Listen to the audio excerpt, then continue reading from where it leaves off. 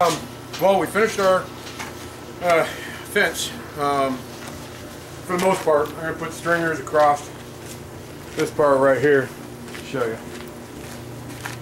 Eventually put the stringers across there. I didn't want to waste more fencing to go up here because I still need to build another one of these to go around the rabbit hutches, and Liberty can't get over that, so I'm just going to put some stringers there so she doesn't bend that. But good and solid, worked out real good. So now the garden is Liberty safe. However, Gravy 111 was ever so happy to point out that I can still get in. So the garden's still not safe. So anyways, what we're going to do is we've got our scraps from building the fence. We have yellowtail tuna in the house. We got to get rid of these scraps. We're going to smoke some yellowtail tuna. All right, so I'm going to pause it right there. Let me collect up. Actually, keep the camera going. I'm going to start this off grid just for the hell of it. Let me get some tinder. We got these. I'm going to chop them down a little bit. It's still kind of dry. This one's a little more dead. Except I always forget there's a lot of thorns on those, so screw that. Let's go over here. We have big veg here.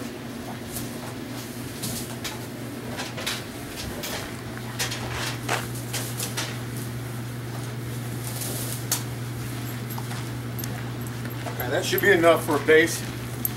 We're gonna build the fire. Are we cooking dinosaurs? No, it's not cooking dinosaurs. We build the fire down in here. Separate that up, kind of break it. I mean, I'm not showing you guys any rocket science here. The more you break it up, the more surface area, the quicker it is to get a fire going. So we're just gonna get that like so. That should give us a decent little bed. We're gonna put this on top of here so that we have, get out of there, so that we get a little bit more airflow. You guys have seen me use this before. Now what I'm going to do, get out of there, just chop up a little bit of kindling basically. And I'm just going to use, start with just some, move. Little pieces like this. Liberty! As Liberty steals them all from me. So I'm going to do up a whole bunch of these, and we'll be back with you here in just a few. Hey guys. Basically, I just made your basic kindling. All the wood that we got here, everything from real small stuff, you know, that she didn't steal and chasing around the yard getting this stuff.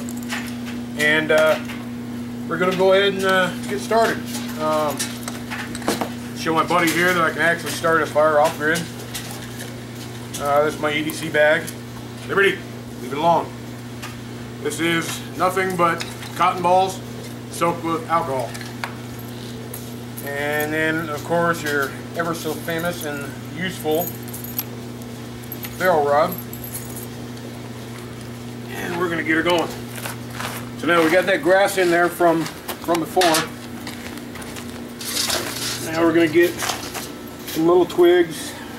I want to see if we can get it with just this. Put a few of these in there. Really dry wood, so it should go pretty quick. We don't want to put too much. Liberty, go. You're not going to like this here in a second. Let's throw a couple of these in there underneath the wood. And then, just for the heck of it, a couple on top, just to get her going. And then we'll see if we can get it rocking. This one hasn't been used that much. If you guys know anything about ferro rods, they work better the more you use them, because you get this outer coating off of them. See, we're using it a little bit, showing here. And there it goes. All right, so we're lit. And now we're just going to kind of feed this with little stuff to get it going. Kind of spread that out, get that dead grass and weeds and that stuff rocking. I know for most of you this is very amateurish, or not amateurish, but known stuff. You know, you already know how to do this. But you know, there are a lot of people out there that don't. So the tinder I prefer to carry with me wherever I go is cotton balls soaked in alcohol. I also have a big jar that I keep in my bug out bag, a big quart jar, where I save dryer lint and you know, stuff like that for the same purpose. And dryer lint is of course free, as you can hear in the background. So I think you can see we've got the wood going. I'm going to show the fire in there. Liberty, get. The wood's starting to catch, so we have an established fire. I'll bring you guys back here in a few when this is really blazing, and then we're gonna take it down the coals, and then we're gonna fence, scrap, smoke yellowtail tuna. Still going. All right, guys. Talk to you in a bit.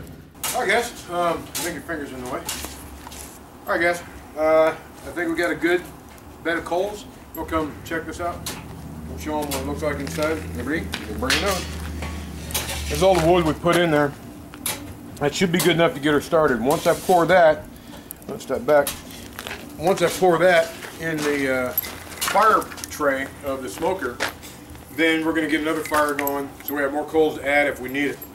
We do have some hickory little pieces in water over here, and that's the fish. Yum. Got my typical rub on there. Let's see if we can make a transfer without too much paintage.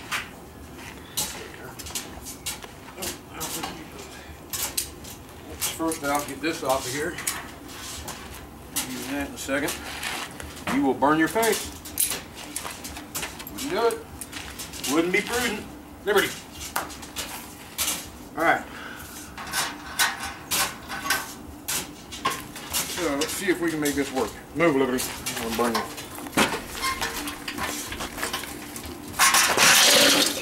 That was not the intention, but looks like it worked. Liberty, get.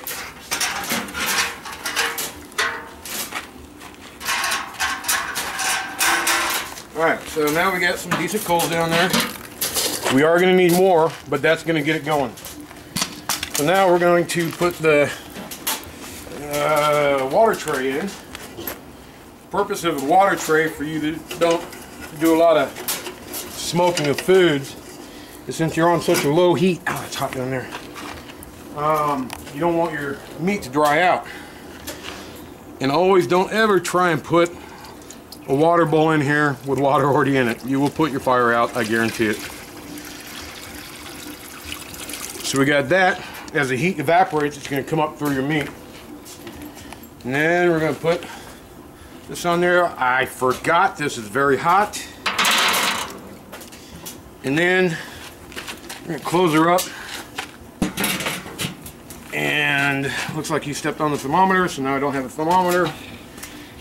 Oh shit. Oops. So, I don't know, maybe we can... No, it's completely broken. Okay.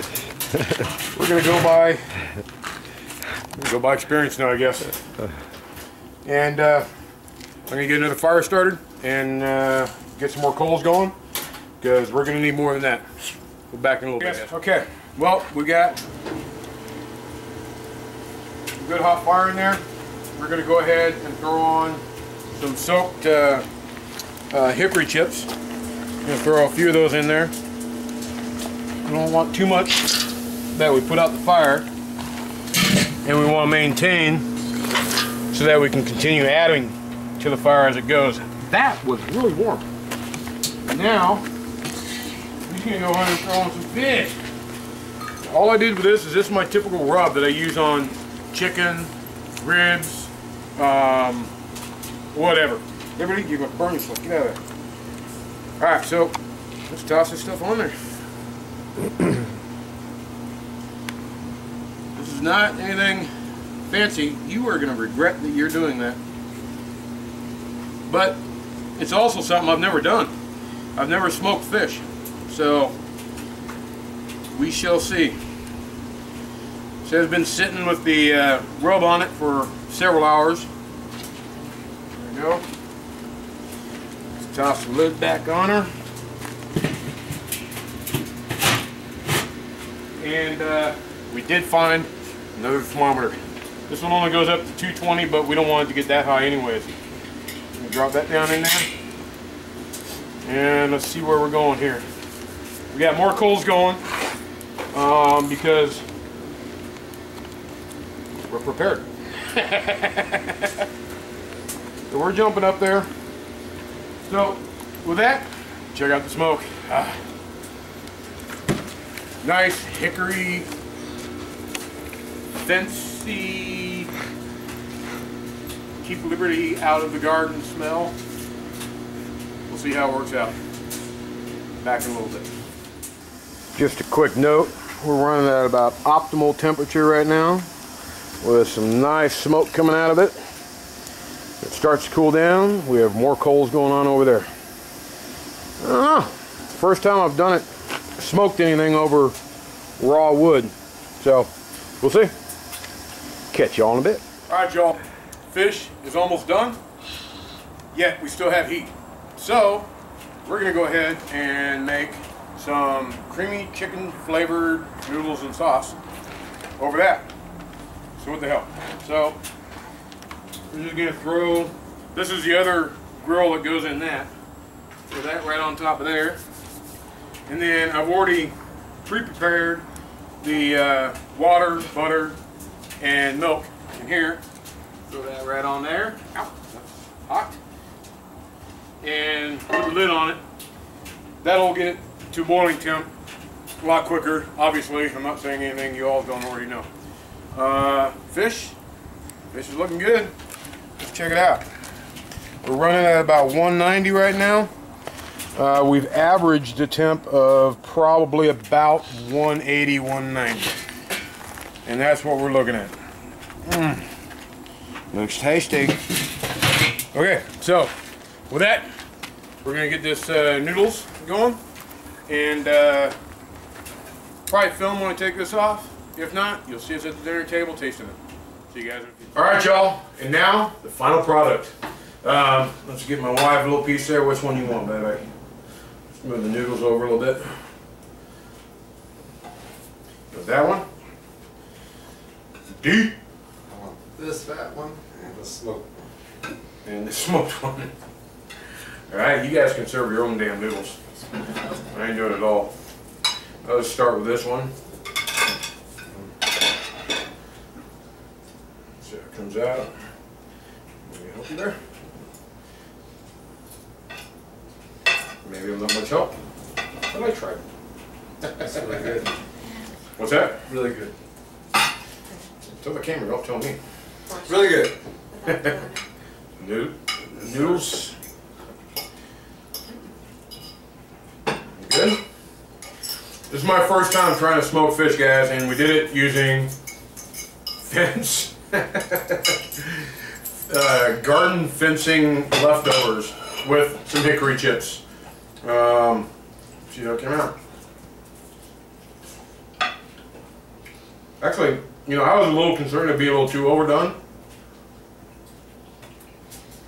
I'm a sashimi lover, so I'm very temperamental on it being overdone. Is it still somewhat moist, you guys? What would you say? Good. Perfect, man. Alright. It's not dry. It's perfect. There you go. Fence post, yellowtail tuna. Thank you, Sturgeon Master. Sturgeon Master is the guy that gave me this fish. And thank you, Dee, for helping me with the fence. And I'm still curious to see what this filming is going to look like. It's delicious.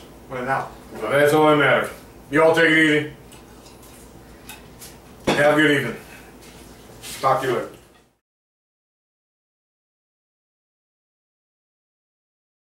All right, y'all. Fish is almost done. Figured, you know what? We still have this heat. Let's make. Oh shit! Hold on. Oh, you don't have to show that. That will be edited out. I know. I'm sure a lot of it gets edited out. Felt like we were gonna make. Back up, because you're getting the cord on the thing. Back up. I need to train my cameraman. Maybe you know of a school, let me know. And if you can finance it. Okay, so as I was saying, fish is almost done. Figured we still have heat in the coals, so we're gonna make some crippen. Oh.